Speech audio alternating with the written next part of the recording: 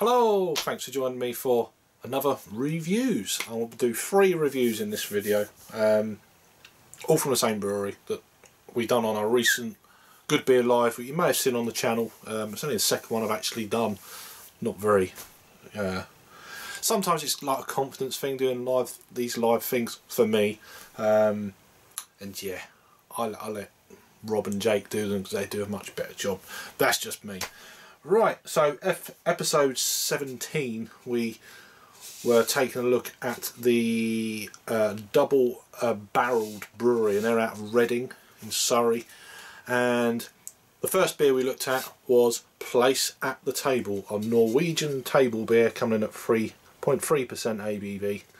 Lovely looking can there. This is a collaboration with Duration, and yeah, 3.3% ABV. Then the hops in this are Citra and hop extract, and the malts are Golden Promise, Golden Naked Oats, wheat, dextrin, as well as dextrin malt. So, and then the yeast is Voss.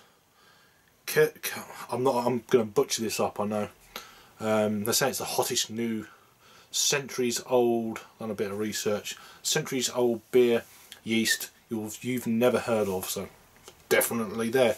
For generations, Norwegian brewers have been quietly passing down the yeast that ferment their unique, characterful farmhouse ales between family and friends.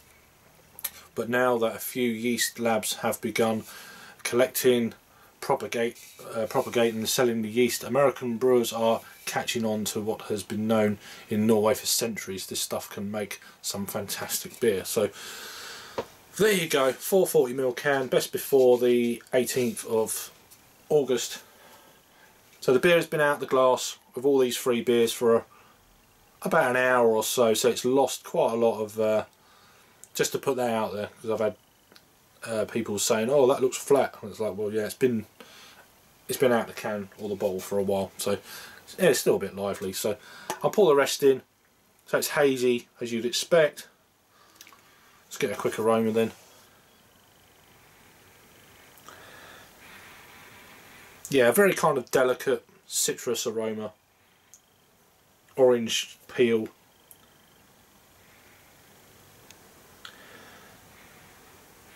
Yeah, smells good. Let's dive in. Cheers.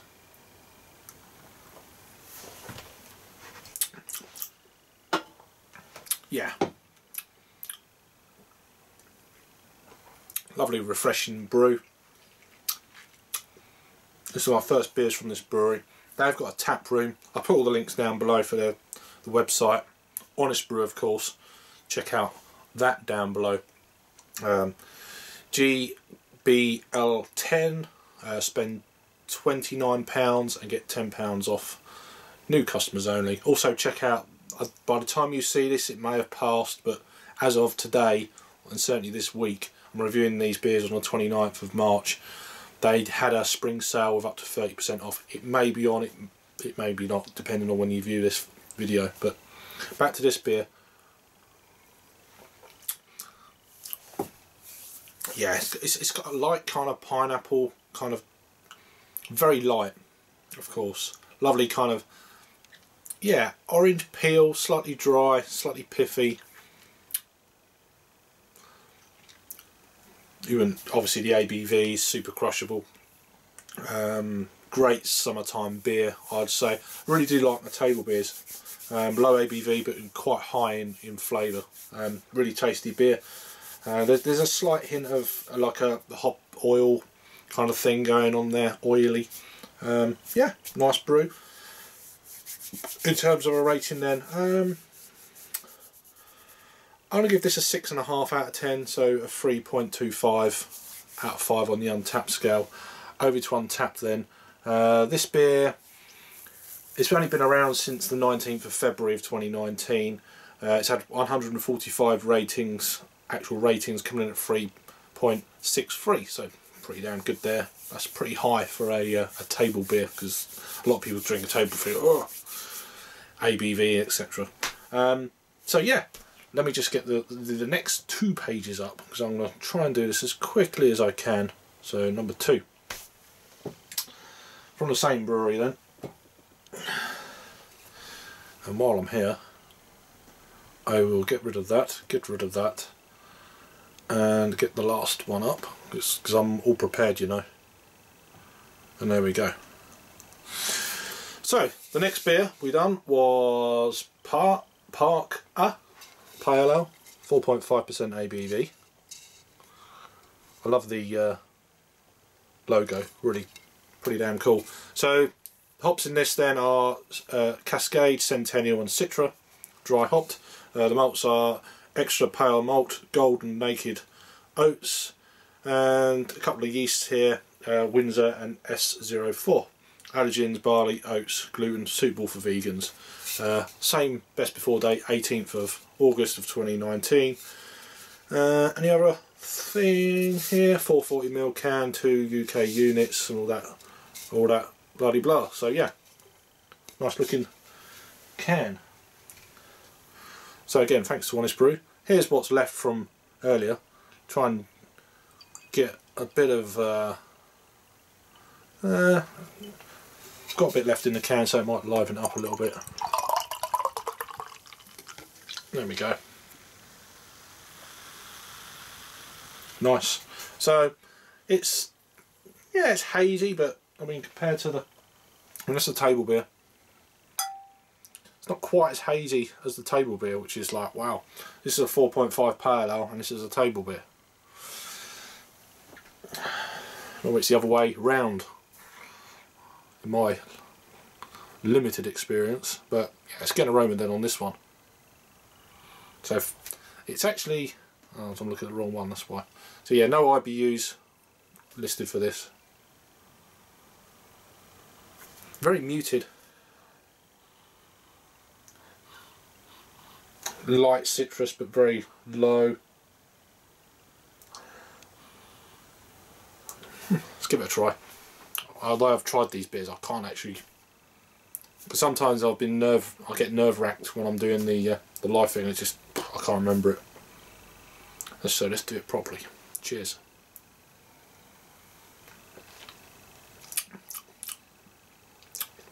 Yeah, very kind of, there's an earthiness to it. Whether it's that's the two strains of the British style yeast or not, I don't know. Slightly, yeah, slightly earthy, slightly dry. Underlying the actual flavour, which is more of a kind of there's a slight kind of slight sherbet edge, only a little bit.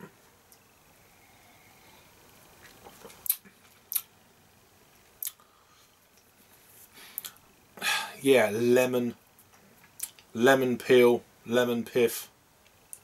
Again, slight oily, grassy kind of notes. It's not bad. It's not bad. It's a fairly new, is it a fairly new beer? Oh, it's been out since the 18th of September of 2018, so obviously they've done a few batches of this. It's a fairly new brewery, by all accounts. Let me just, I think was it last year? Round and round and round we go. So they've been around on Untapped since the 31st of October of 2015, which I didn't know. They're based in Reading, started from a garage, specialising in sour stouts with a few pales thrown in for good measure. 15 BBL brew kit on site, weekend tap room and 12 keg lines, so yeah, it's certainly something I'm interested in going to in the next few months for sure. Back to this beer. Yeah, it's very light, 4.5. I think I actually prefer, flavour wise, profile and everything, I think I actually prefer the table beer over this, which is for me, I don't know, I'm really starting to like my table beers. Nice earthiness to it though, I do like it, and I'll definitely buy it again if I saw it out and about, especially on tap. I'd like to try it on tap just to see where I am with it. But yeah, nice beer. So my rating then, I'm going to give this a 6 6 out of 10. So it's a free caps on the old Untapped. Over to Untapped then. This is been around, as I said, the 18th of September. It's had a total of 433 check-ins, 96 in the last 30 days, 370 actual ratings, coming in at 3.69, which, yeah, that's pretty impressive. 4.5, Citra dry hopped, gives you that crushable tropical fruits and citrus. Show more. All you could want in a 4.5 banger, followed with an ever so slightly bitter finish. Yeah, nice beer. So that's 2 down, and the last one, which is a really kind of real interesting one for me. So this one is their Red Jungle Fowl. It's a raspberry and beetroot goes, 5% ABV. Hallertau are the hops, and then you've got Maris Otter, lager malt, acidulated malt, wheat malt. The yeast is US 05, whether that's 2 or the same thing, I don't know. Additions of raspberries, raspberry puree, coriander seeds, sea salt, beetroot powder. Allergens are barley and wheat, suitable for vegans. So there you go. Best before the 13th of May of 2019. 440ml can. And here we go. What it looks like. It's actually not as red as I was expecting it to be, with that combination of raspberries and beetroot. As you can see, coming out of the glass. Yeah, I was expecting it to be more sort of that colour on the can. But yeah, a really kind of like interesting sounding beer.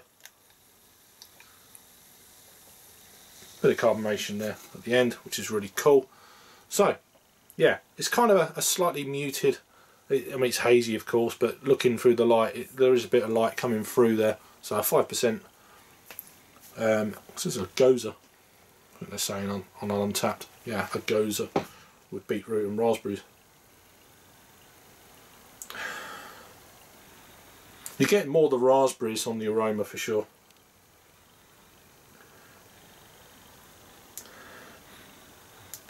But very muted. Let's give it a try. Cheers.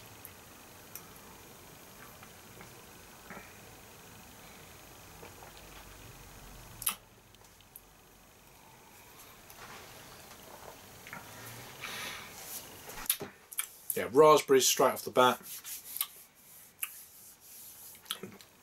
I mean, there's not much earthiness there. I was expecting from the beetroot, because I've had a couple of beers with beetroot in, not this style, but Hefeweizens about 4 or 5 years ago, review wise. Yeah, go and check them out. It was like within the first 100 reviews, I can't remember off the top of my head, but and they were like, really dry, but really, you know, they've got that beetroot thing going on, earthy. Not getting it with this. This is more kind of raspberry forward, and there's that little bit of kind of slight sour edge, sort of the final third of the actual flavour.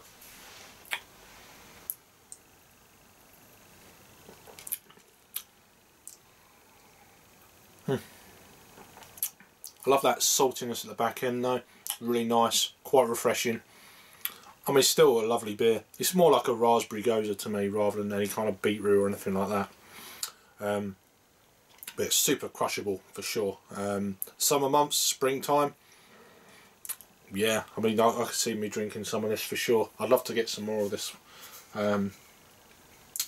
Get more into this kind of style of beer as well. So, but yeah, lovely looking beer. And then, as you can see, with the Red Jungle Fowl, look at my eye, not around my eye, in my eye. Yeah, it's got that kind of vibe to it. Obviously, Red Jungle Fowl is native of South Asia, so, and all that. I don't want to bore you with that.